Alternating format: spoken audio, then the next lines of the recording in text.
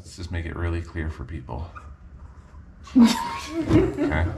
It's better now. So now, just in this is what's great about dry erase boards, because you can go, hey, I don't want a door handle shaved, right?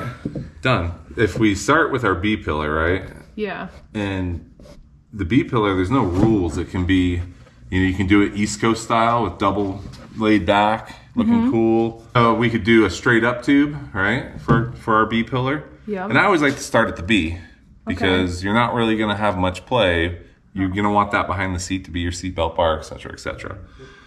You could also go this way with a B. Yeah. Okay. There's really, we have no rules. So the traditional way would be, doing a B pillar here. Okay. And then we got to make it a little bit taller so Walt can get in there. And then obviously you can do a flat roof, and then start to get your windshield angle in there. And then this is the part that's fairly critical for me, is the shock mounting points. Remember we talked about maybe laying the shock over at an angle, right? Yeah. Because otherwise right now the shock's going to be, back here. Right there. Right? So we don't want it back there, because we want to make it work for us with some leverage ratios and leverages. So say we were to pull this in a 30-degree angle, 25, somewhere in that range, just from off the top of my head. Yeah. That's a spring, right? Just so we know. And so we know at full bump, this is kind of a ride height representation, that we're going to end up with a first shock mount somewhere in here, and possibly a second one if we've got a bypasser going on here. Vice versa, it doesn't matter, right? The lengths will end up mattering in the end. And honestly, I think the coilover would probably be in front of the bypass, just for anybody out there in YouTube land that wants to criticize what we're doing here. So, so my thought is coming more back here and cutting the frame back further, and then basically supporting that this new tube work, straightish tubes, one bend, and coming back into here in this area, obviously not through the shocks, and then when this tube comes down, traditionally, you have a bunch of different cage designs, right? You can have a family style, right? Yeah. Which is very popular. That's very Jeepy. Right, very Jeepy. There's 90% of them. You can have a half style, right? Which is very attractive. I like it. And it would actually give you a point to come back and land in the general area of where the shocks are trying to bend stuff up in that direction. You could have something more suited at a shorter angle, which I like for safety. Okay, because now we have a nice triangle here, right? Okay. We're starting to make a compartment for you. Wow. Yes. That's you. Okay. As a Smurf. That's your Smurfette hat. Thank you. Okay. And you're in a race car, so you're happy. Happy. Okay.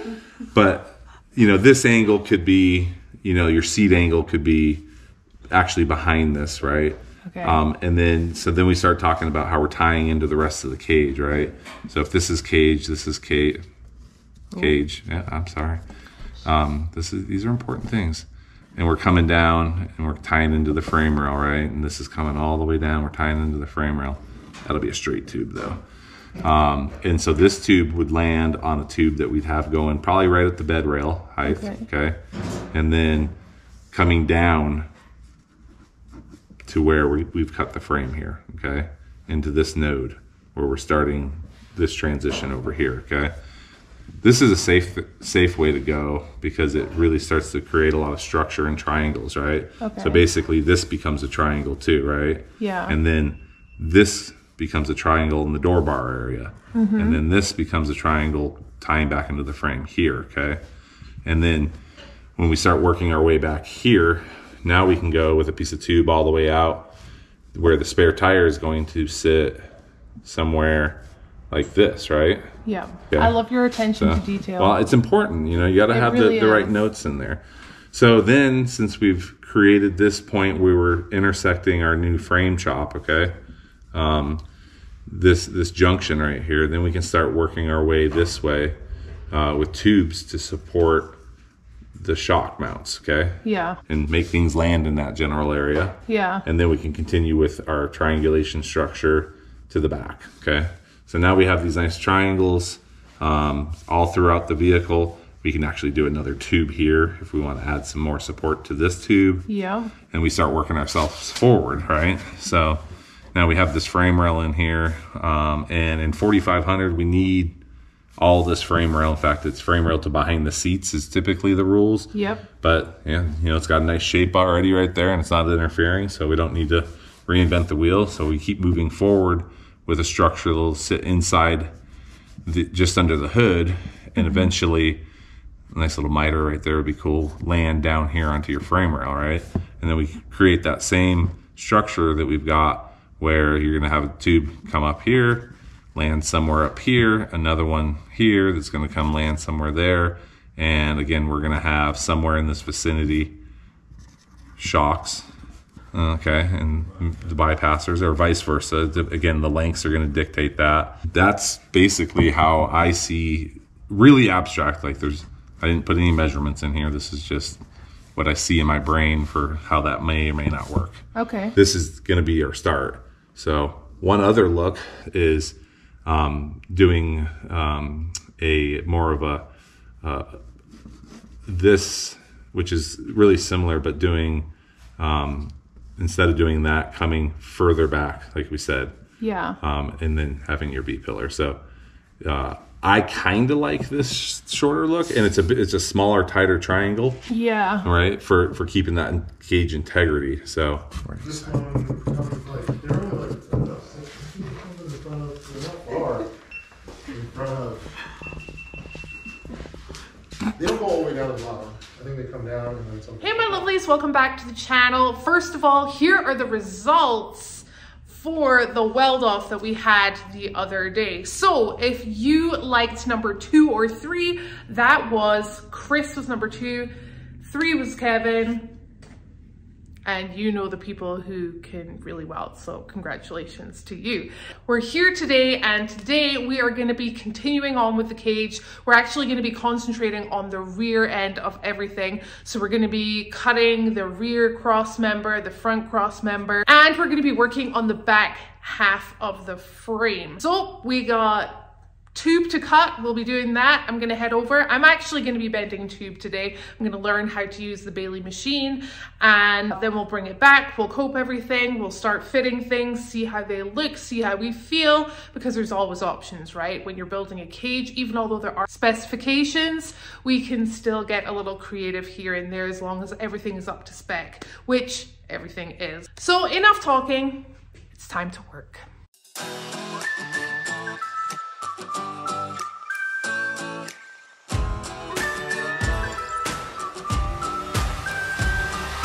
I'm actually bending tube today, which is super cool with this Bailey bender, and it's all touch screen. Press the angle, I put in 90 degrees there.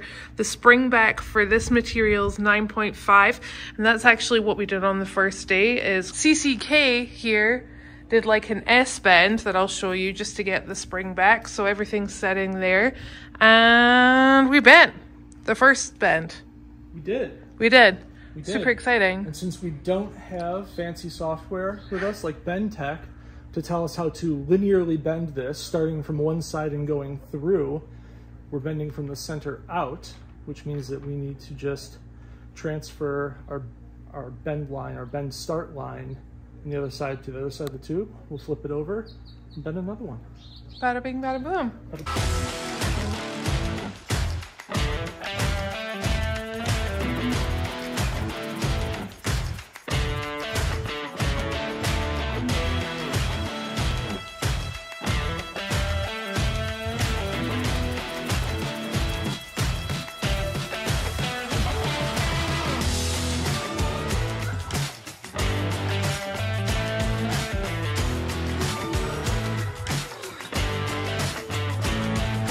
We're just discussing what we're going to do on the back here, and there's a couple of things that we can do, but we're discussing through them right now. The original idea Yeah. was to continue this tube here straight back. Yep. Make a 90 degree here, basically following the body line. Yep.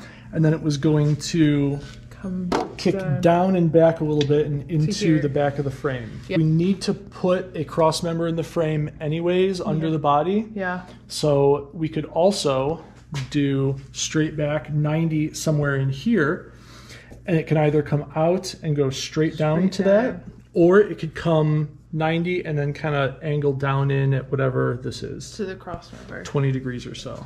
I like it too. Okay, so I'm gonna quickly finish the cross member that I'm working on right now, and then we're gonna head on to the rear and work on there. But I'm liking where this is going. What do you think?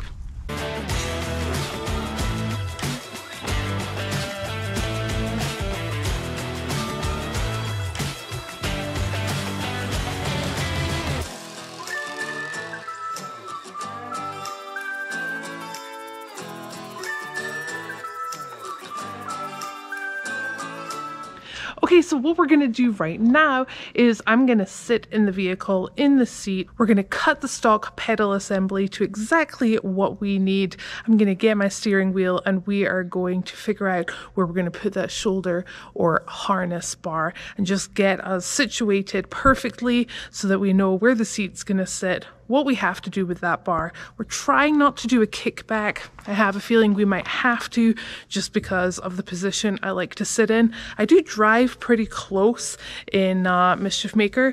I'm not kind of one to lean back and be far away. I like to feel in control at all times, so that's what we're gonna do right now.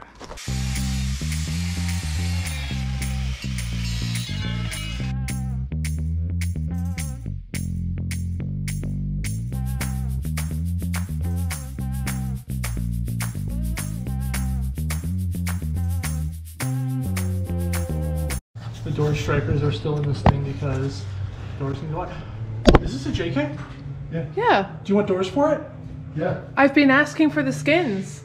I have M40 aluminum skin doors for this truck in my garage. Wait, do you really? I do, yeah. I bought Wait. them for a 2-door. Yeah. Didn't think about that. I think we just found our door skins. Yeah, they're the aluminum Steve Nance ones. Yeah. And I got the strikers for them. Oh, I did not even think about that. I'll figure out how to get them to you. okay. Problem solved on the door front. Yeah. Would you like a Fox, a Rigid, or a Dirty Life hat? I would like a Fox hat.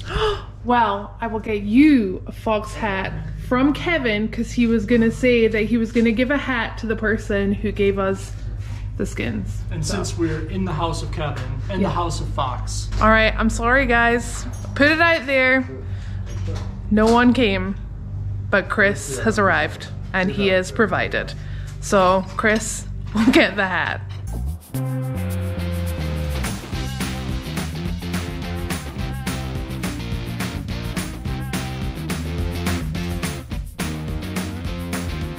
Take the steering wheel to 90 degrees. No, I'm sorry, 90 degrees turned.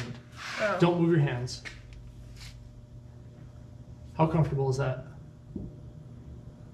Is it a little past comfortable? It's a little past comfortable. Is that more comfortable? Yeah, We can move the seat forward then. yeah. Let's move the All seat right, forward.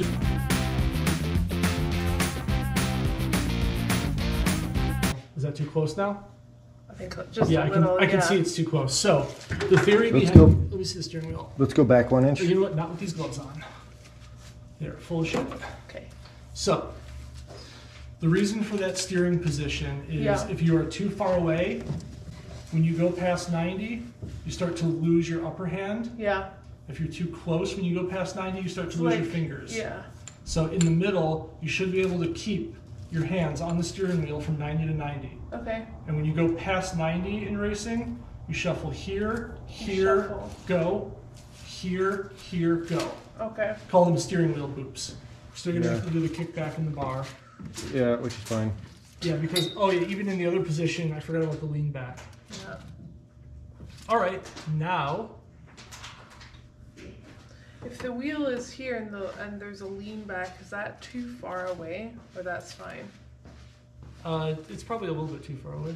All right, so because the guys have been working so super freaking hard, I am going out and grabbing everyone lunch. Today we're doing DQ, so heading on over there, we're gonna grab that, take it back to them, have a quick lunch break, and get back to it. We're making moves today. We are making moves.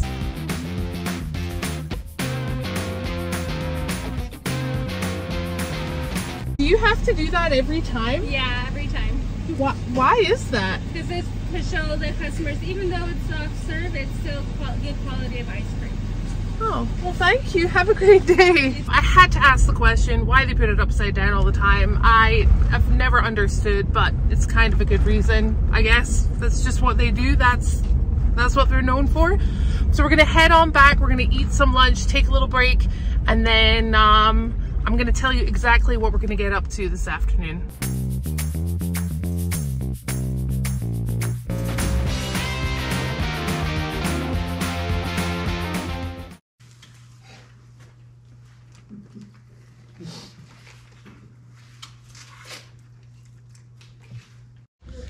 DQ was amazing. We needed that break, but it's back to work and we're revisiting the rear end where we started this morning. What we're gonna do is we're just gonna take a tube and we're gonna bend it at a 90-degree angle. And this is essentially what we're thinking of doing. I'm gonna make this 90-degree bend and then have it come straight down to the cross member in the rear, like you saw. So we're gonna cut it, we're gonna bend it, and we're gonna go see how it looks. That enough to cope it? Yep. Yeah. Okay. Oh, yeah. Even raise Up it up higher? to the Yeah. level of The other bar? Longer, down. Yep. Yep. Yeah. Yeah, that should have been 20. Angle in though.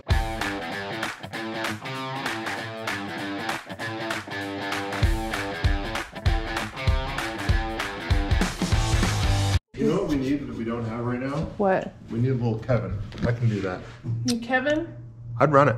Where's Kevin? I'd just go ahead and bend it. Huh? Kevin? Kevin? Kevin? We need to shorten this guy up. And this needs to move as far forward as possible, and here's why. This is we're gonna call this the back of your fuel cell, somewhere in here. Okay. And we've already figured out that to put a 37 up to, even to there, Yep, it's it's gonna like be way out hanging here. off. So it needs to go to an angle. Yes. So this height over the floor, which is, call it 17.5 inches. Yeah. You need the top edge of your tire going this way. So this should be landing just behind the fuel cell As far as we can go forward with it. with the cross member. Yep. We did not think about how wide a 37 is, Yeah. and it'll never fit in between these unless we run them and we go straight Down. through here. Yeah. Which we don't want to do. No, So because we have to come down and hit an outrigger here, and that's Yeah. annoying. So we're not going with the first idea. That didn't work because of the tire placement. The second idea that we just talked about, no, we didn't like that one either. So we're going with the third and final design. And here are the reasons why we're going with this. There's more rigidity this way. The tire sits lower, which means I can see better out of the rear. And there's just going to be more real estate for tools. The thing which It's gonna be really, really strong. And then we can run one right down to here. Be kind of cool. Yeah. And then the same thing over here. Yep. And what we'll do is we'll make them a little bit wider than a 37. That would be perfect. So that if you happen to go to 40s for the trail at some point, there's room for a 40 back here. No. Yeah, there you go. Okay. When I buy this car from you and put it on 40s, and then what we can do is we can build a thing here that keeps the spare tire from hitting the fuel cell, so it just lays in there. Yeah. I like it. All right, now we just got to build one more. We're going to make a 90-degree bend in this. And She really does have most of the details. So I'll talk you through this. It is a 6-inch centerline radius. Oh, 6-inch center line radius, 2-inch die. Correct. So if it's 6 inches on center and we want the end of our tube to the center line of our 90 to be 18 inches, we need to start that bend 6 inches before. So Yeah. 18 minus 6 is 12. 12. All right. You got the tape measure, right? I do, yes. All right, so you're going to go 12 inches from this side because it bends that way. Awesome. So 12 inches. I'll hold this end. It's way back there. Oh, wait. Oh, we're all the way there. Okay. Let's pull Slide it it back in. through, Pull get it it pretty in. close. There we This go. tube needed to be 47, but it is actually 50 or so, which means we have some fudge factor. Yeah. And we're going to fudge it to the side that we have to cut so that you can always cut more off. So Chris has been really awesome with me because when it comes to calculating things, I can do it. I'm just not the quickest of people, and we're on a bit of a time crunch. So you've been fantastic.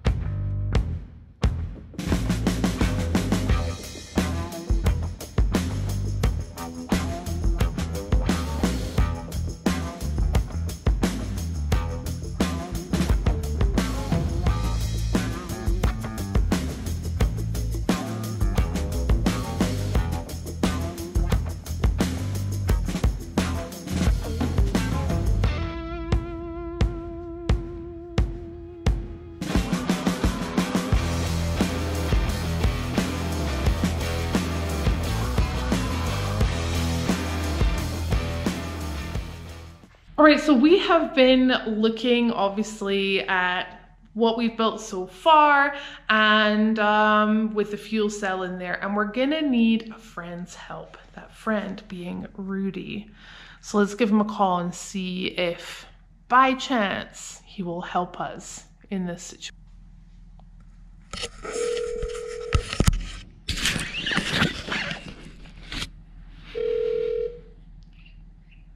Hello.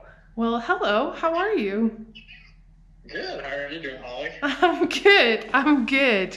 I have a question for you. Oh, well, ask away. Well, I don't know if you know, but I'm building a race vehicle.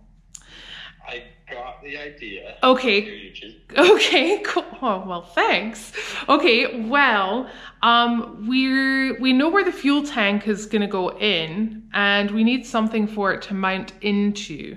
So if I send you some pictures and maybe bring you the fuel cell tomorrow, would you be able to come up with a solution for me? Well, I can't guarantee a solution, but I can definitely take a look at it. Well, that would be super helpful and awesome. Awesome. Yeah, we'll bring it by tomorrow and we'll see what we can do. All right, thank you so much. Yeah, no problem, Holly. All right, bye. Okay, bye. Okay, guess I'm gonna be taking that tomorrow. Hoping he has a solution.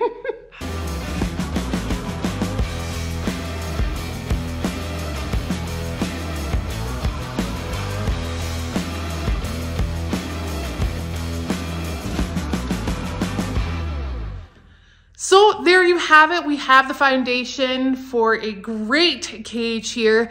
Tomorrow we're working on the rear suspension and we're going to start on that engine bay. Guys, thank you so much for watching and we'll see you tomorrow.